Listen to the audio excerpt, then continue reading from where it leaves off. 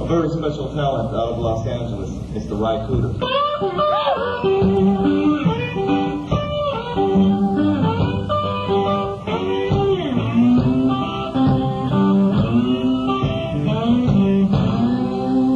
Hey vinyl community, and welcome YouTubers from everywhere. Most of you are probably familiar with Cooder because of this record and the other record related, the Buena Vista Social Club, where he went down to Cuba and got these old timers to do a recording, and then here he brought them up to Carnegie Hall. Yep, he's did quite a bit of production here in later years and is a real talent, but in this video we're going to talk about his musical career. In the 1970s, when you guys was listening to hair rock and hard rock and heavy metal and punk and all that kind of stuff, what was I listening to? I was listening to Cooder. He was one of my favorites. His first record, 1970. In addition, I was listening to Randy Newman, Bonnie Raitt, Maria Muldaur, and a lot of ragtime and traditional jazz. But Cooder was one of my favorites during this time period. Here's the back. Nice, very clean first edition. Here's the record. Is one of the best electric slide guitar players in the world, in my opinion. He's a musician's musician, and one of the things is the emotion in music is often portrayed through the dynamics, and in the process of playing an electric slide acoustic, I think uses more dynamics, gets more emotion into the music than any other artist of his type, and so let's dig in a little deeper.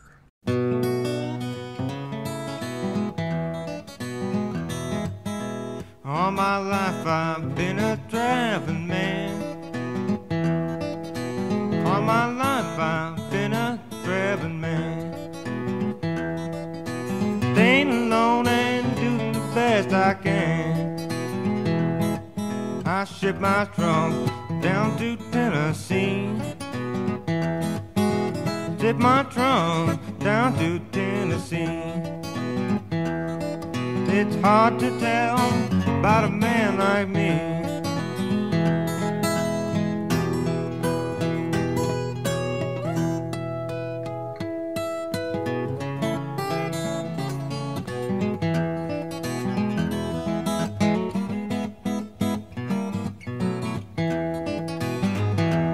In 1972, issued 2 records. This one, I believe, is his second record, Boomer Story. This, the Mo-Fi edition. And here I have number 1231, a nice low number. Interestingly, even though he was one of my favorites back in the day, I never had this record. Of course, I picked it up on the Mo-Fi, and I was listening to a podcast fairly recently when working on this video. A guy just specifically did about a 20-30 minute video just on this record and Cooder. And it was fascinating, and Boomer Story, written by Cooder. I just love that tune. We're going to have a little clip here. Saw the girl again, never saw the girl again. Left that girl beside the railroad, never saw the girl again.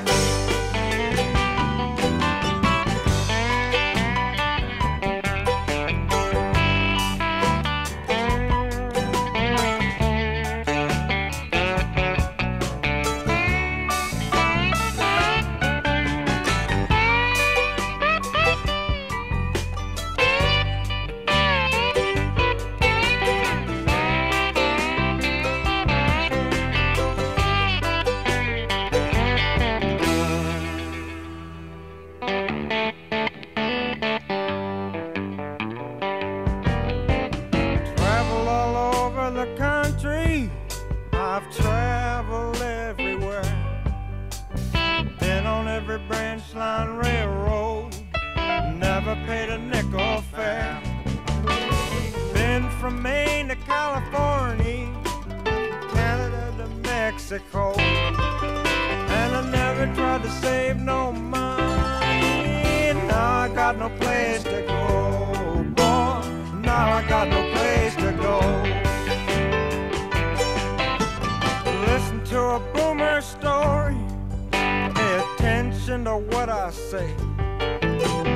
Hear another train a-coming, yes, I'll be on my way. If you wanna do me a favor, when I lay me down and die, just dig my grave beside the railroad so I can hear the trains go by, boy.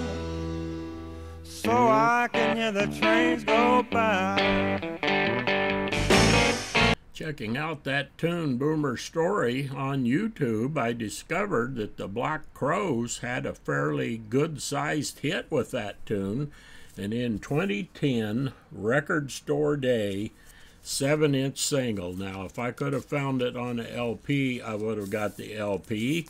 The Black Crowes liked doing this tune. They often did it as an encore. They put out the 7-inch single, clear vinyl.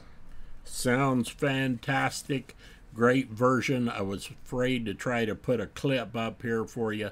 Check out Boomer Story by the Black Crowes. I keep saying I don't collect 7-inch singles, but I'm being forced. I tell you. Also issued in 1972, Into the Purple Valley. Nice cover art.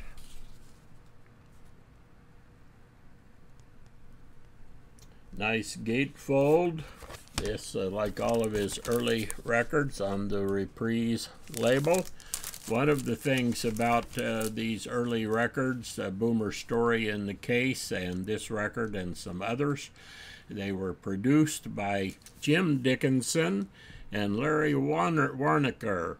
Jim Dickinson, a very good musician, keyboards and guitars, a good producer, and he helped make some of these records better, and he had kind of an interesting career and had some good records on his own. As a side project of working on the Ry Cooder here, I discovered more about him. His son got his old studio. His son is putting out some like-kinded music, which is quite good, and it's just the old story. One thing leads to another, and there is no end to it. Also in 1972, this record came out. Jamming with Edward has Nicky Hopkins, Ry Cooder, Mick Jagger, Bill Wyman, and Charlie Watt. I think you can pick up this record fairly inexpensively, and with all those names on it, surprisingly, it's, hate to use a word like mediocre, but it's not as good as what you would hope for. Just the completest here. Yell now, who's in town, Mr. Diddy Wah Diddy, Mr. Diddy Wah Diddy. I wish somebody would tell me what Diddy Wah Diddy mean.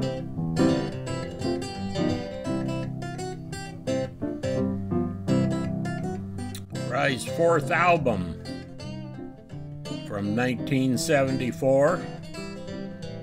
This is the 2016 Speaker's Corner All Analog reissue.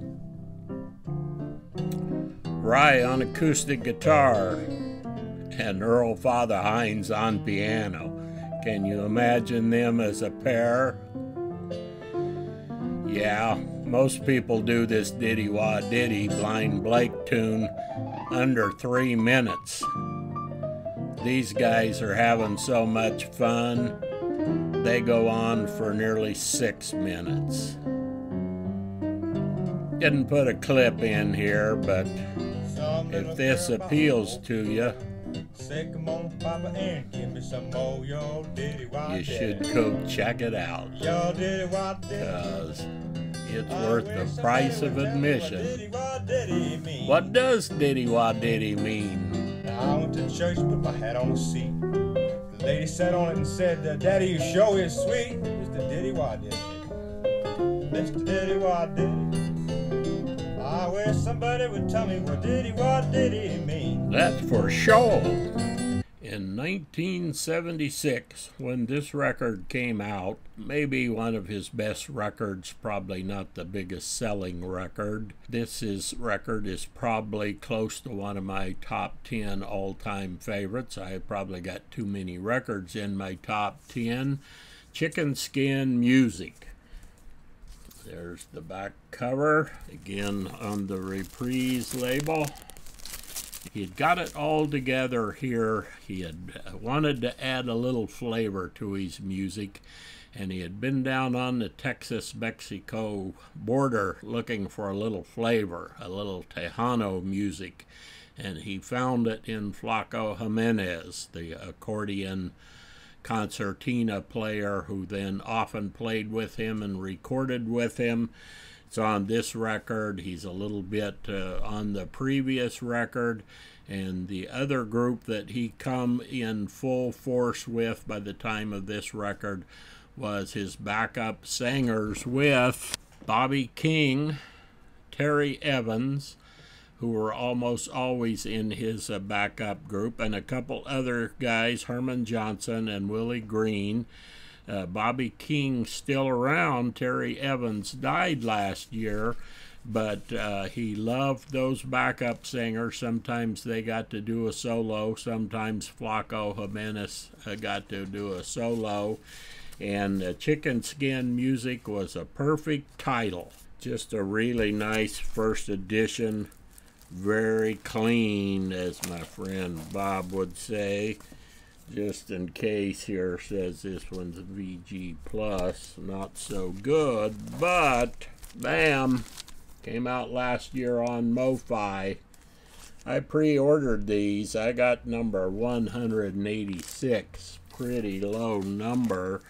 And you know, just in case, here's a sealed backup copy, number 187 to go with 186. Going to have a clip in here for you, and again, just one of my all-time favorite records. Home of the brave, land of the free. I don't want to be mistreated by no bourgeoisie, Lord, in a bourgeois town. The bourgeois town. I got the bourgeois blues, gonna spread the news all around. Well, me and my wife, we were standing upstairs. I heard a white man say, I don't want no niggas up there, Lord, in a bourgeois town. Bourgeois town. I got the bourgeois blues, gonna spread the news all around.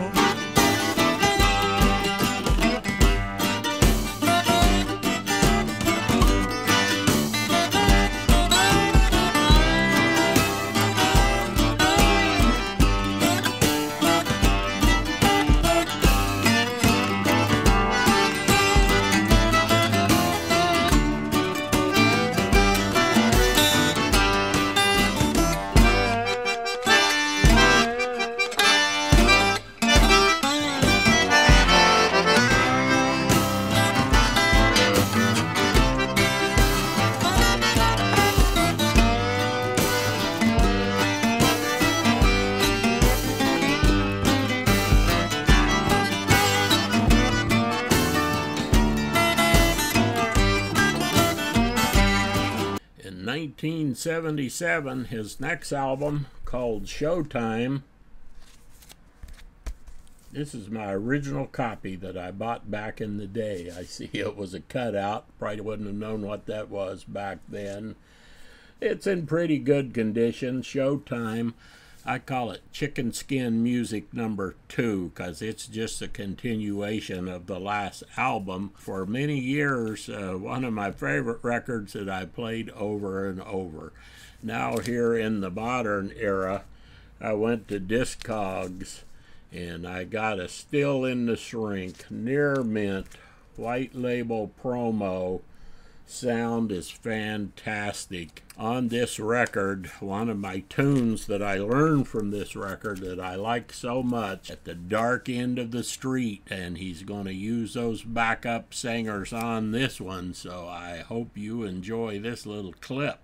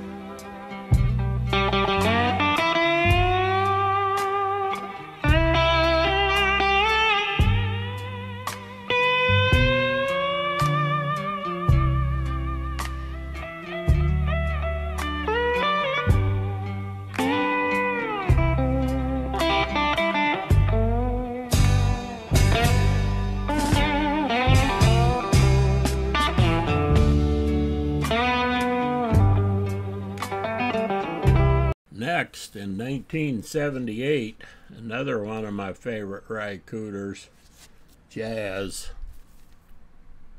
This is my original copy from back in the day, still in the shrink, and you know, just in case, near mint off of Discogs. This record has more old-time stuff, very unusual, very interesting, has a couple Bix Beiderbecke tunes on it.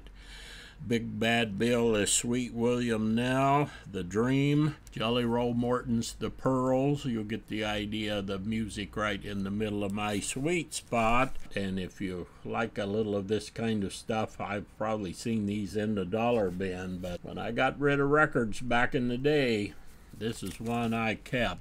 I did not research the question, but Bop Till You Drop, 1979, I think this was probably his best-selling record. This was a case where the record company kind of went all out to get him more commercial success. We could say the record is a little more commercial than the other kind of records he was doing, but musically it's just as good as any of the others. This is a Rhino reissue from back 7 or 8 years ago. Got this because great sounding record, and here's an old original still in the Super Saver version. Has some good tunes on here. Little Sister, The Very Thing. Has a few guest artists on here. We're going to have a little clip where he's got in with the backup singer Chaka Khan. She's on a couple of the tracks, and one of the things been noted before, this record is advertised as the very first all-digital rock record. Now, not just the very first all-digital record, the first all-digital rock record. So this was recorded digitally. So 1979, we're lucky that we still got some tape in the 1980s, but when this record come out, I really liked it. I got the record when it come out. Later on, I got the CD. And so those of you who have a little interest in here, who are still with me, stay tuned. I'll try to move a little faster through some of these others. I might have cheated just a little bit, baby, like many others do. But when I get my little old paycheck now, I rush right back and you don't be no fool. Don't you be no fool. 'Cause if you keep on fooling around now, baby, gonna mess up a good thing. You're gonna mess up a good thing.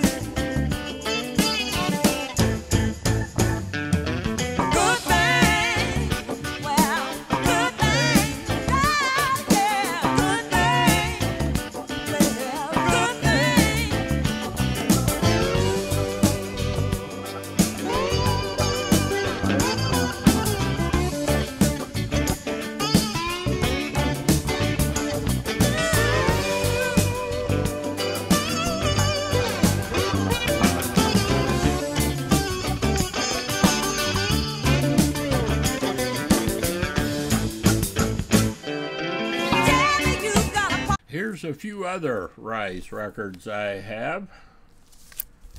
Borderline, near mint copy. Here's one I was not familiar with. I picked up at my store not too long ago. The Slide Area, Cooder, white label promo. And boy, was this an unexpected surprise.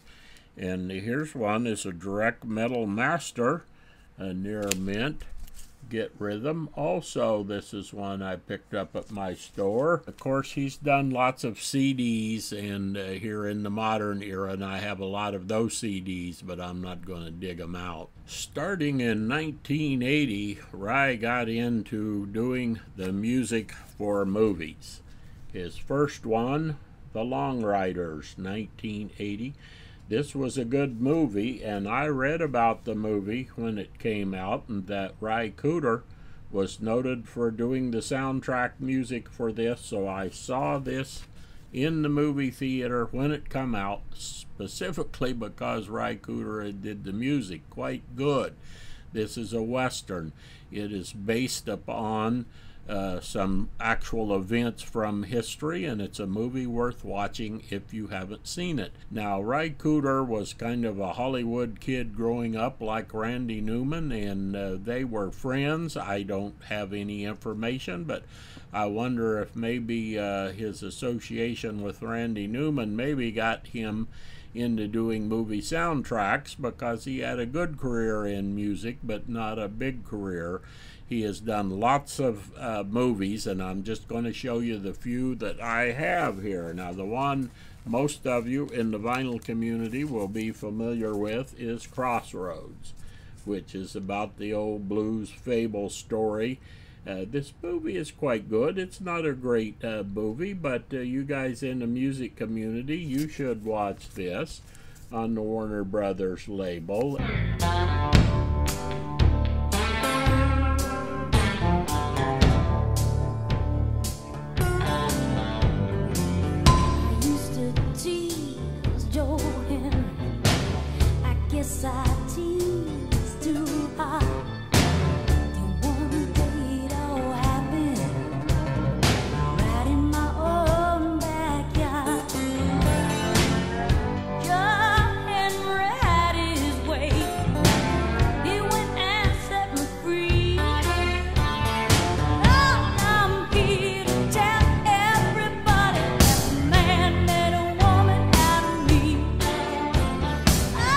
People say, well, some of these people can really shred. Well, Ry can really shred, but you don't ever get to see him do that because he's a musical musician. In this movie, near the climactic ending with the guy's name, Vi, guitar player Ry Cooder plays the opposite part where they're competing to save their soul from the devil, and you get a little idea of what Ry Cooder can do on a guitar with that. Watch the movie, quite good. The Border, a lot of these take place in the South, Westerns. This one, of course, down on the border with Mexico. This area where he is quite familiar with the music and has the guys in his bands. Good movie. And the last one I have, still sealed, Paris, Texas. Again, we're down in that part of the country on white vinyl. He's done the music for lots of movies, and this is just the 4 that I happen to have. Back in 2003, Ry got together with Emmanuel Galban and did this record, double LP, Gatefold, Mambo Sinuendo, doing some of that Cuban style stuff. Really nice gatefold, really nice record. I'd picked that record up and still have the sealed copy. Then here just a year or so ago, Vinyl Me Please had this as their exclusive pressing. And last year, in my year-end collection last year, his most recent record, Ry is back to vinyl, the way most good musicians are today. So we'll close it out with one of his most recent tunes, I hope you made it to the end, and I hope you enjoyed it. Long